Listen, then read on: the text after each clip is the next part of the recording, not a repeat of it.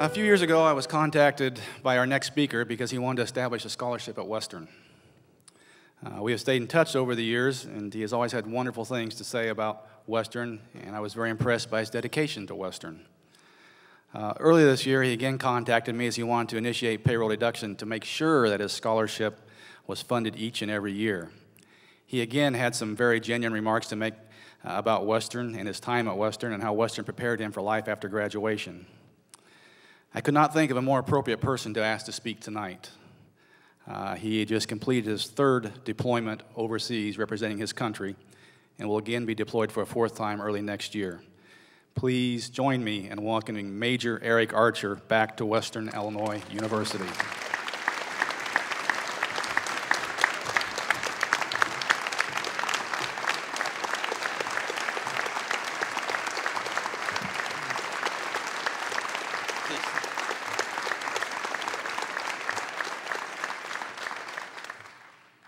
Good evening, Dr. Goldfarb, Mrs. Goldfarb, distinguished guests. Let me first say I count myself as tremendously proud to be part of you and this organization tonight. It is a high honor for me to be here with you, and I'm thankful for both the opportunity and the generosity tonight and throughout my 4 years at Western. I am a WIU alum, and I was asked to take a moment to share how the purple and gold of WIU are woven throughout the tapestry of my life. Interestingly, putting my thoughts to paper has been a challenge. Having written for the Courier as an editor, having been an Army trained in briefing techniques, I should have to force myself to stop writing about all my experiences at Western. But it's been difficult, and I think I know why. Running with the cadets this morning as dawn slowly broke, walking through the Union earlier today, and actually tingling with excitement as I bought a Western hooded sweatshirt, and reminiscing as I visited the old hangouts in the square, I realized that writing about Western is much like writing about home. It's more of a story and of a feel rather than a linear arrangement of facts. So it's harder to translate into words, but with your permission, I'll try. To most, college is a life-altering experience, but it shapes and molds, I think, each one of us a little differently. For some, it's an academic means to obtain work, career, and stability. Others seek athletic achievements, and still others, like me, stand wide-eyed, head raising up to encompass the immense residence hall in front of us, essentially a blank slate, without the understanding of the experience that awaits. It was with trepidation and uncertainty that I arrived at Henninger Hall on a January morning of 1998. And I think we all remember that moment, pulling the few worldly possessions that somebody at that station in life has accrued, and if I remember correctly, it's mostly posters and a phone, and then walking away from the life before, and with the simple push-in of an elevator door close button, beginning a new phase of life, a definitive and clear transition to be sure. Immediately greeted by my RA, I felt the rush of this new experience and curiosity about school and what it offered. Within days of semester starting, I attended my first ROTC class. I knew I wanted to be a soldier after playing high school football and wrestling for the first time during my senior year. The sense of team and commonality of purpose was electrifying, and I knew the Army could provide me that same bond forged through collective pain, effort, and achievement. Within the first week of arriving at Western, we had our first ROTC physical training run. Being January and being Midwesterners, we didn't let the Arctic temperatures, winds, and ice deter us. We ran outside, and I hopped into a PT formation along with about 20 of my fellow cadets. The run took us through the campus, and the ice proved to be a worthy adversary.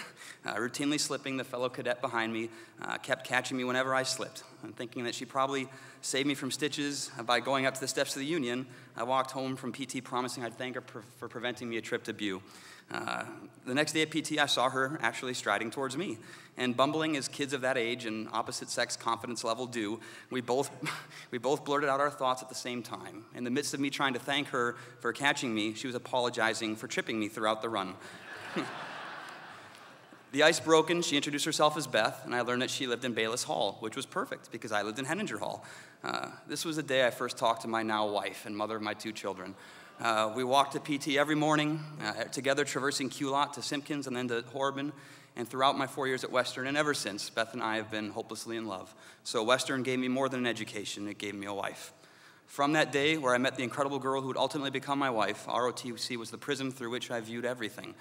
Through Western's ROTC program, and Colonel Larry Pickett in particular, I learned the complicated art of military leadership. Forged in classroom discussions, field training exercises, and obstacles tackled with my peers, this foundation has proven over the most challenging military conditions to have been expertly constructed. I trust in the education my instructors imparted upon us through great personal effort, and therefore I trust myself. Western gave me more than an education, it gave me confidence. Hoping to gain some further insights on leadership, I applied to be an RA at Henninger Hall. Over 2 years of time, working with such professionals at UHDS as John Birnbaum, my fellow RAs and I learned life lessons while walking the residence halls at night and with our informal resident interactions. I also learned the impossible art of boat making, and I think ours sunk in record time. These 2 years were invaluable, and my years of freshman year experience, floor RA in particular, confirmed in me my desire to help, guide, and assist others. This experience taught me patience, respect for different cultures and viewpoints. The Army can tend to attract people of similar persuasions, and the importance of working with people to accomplish a goal. I distinctly remember going with my fellow RAs to a leadership reaction course that we frequently visited as ROTC cadets. In ROTC, we designate a person to be in charge. He or she develops a plan, and we execute their intent. Simple, clear, and precise. We as RAs went to the course. We collectively discussed the options for no less than 40 minutes, had 3 or 4 primary leaders, twice as many folks offering their perspectives, and solved the obstacle in just under a day. Military precision it wasn't, but it helped me to understand and respect other perspectives and approaches that made me a better person. Western gave me more than an education. It gave me humility and compassion. The person I am today, Army Major, husband and father, was created here in these halls, here on this campus. The Army Major talking to a distraught soldier was created as an RA helping a resident through family issues. The successful communicator was created as an editor for the Courier. The husband met his wife on a PT run the first day of ROTC. I owe a debt to this institution that can never be repaid, but it is a debt that I am supremely thankful to carry. I came to WIU as a boy without direction and left a confident leader of men, engaged to a beautiful fellow Leatherneck. To everyone in this room who makes this institution what it is, thank you, sincerely and from the bottom of my heart, for creating this amazing paintbrush with which students like me can take and transform a blank canvas into a thriving work of art. The last thought I'll leave you with is this. I came to Western having emerged from some difficult times and my grades appropriately suffered. A strong showing alone on the ACT allowed me to attend WIU and experience all the things I just explained and become the man and father I am now. I'm not addressing you tonight as the prototypical scholar. I'm a student who, partnering with the university, overcame obstacles to succeed. So whether it be a student in your class who seems distracted and isn't performing to his or her potential, or whether setting the parameters of a particular scholarship, don't invest solely in the sure thing. Oftentimes, investments with risk offer the highest rewards. Thank you for helping me and my family reach mine.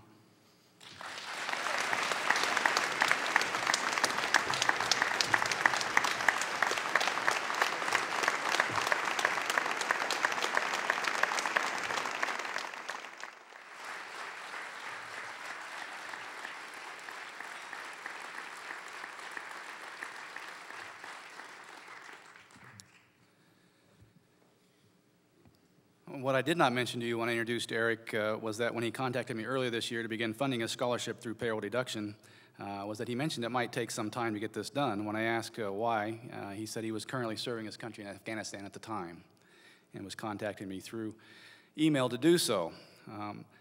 I still remember looking at that email and thinking, wow, he's in Afghanistan and he's thinking about funding a scholarship at Western. It hit home pretty fast and hard for me. Fellow alum serving overseas in a dangerous situation with wife and children at home, and yet he took the time to remember Western and the thoughtfulness to make sure that the scholarship he started would always be funded. And I thank you so much for that, Eric.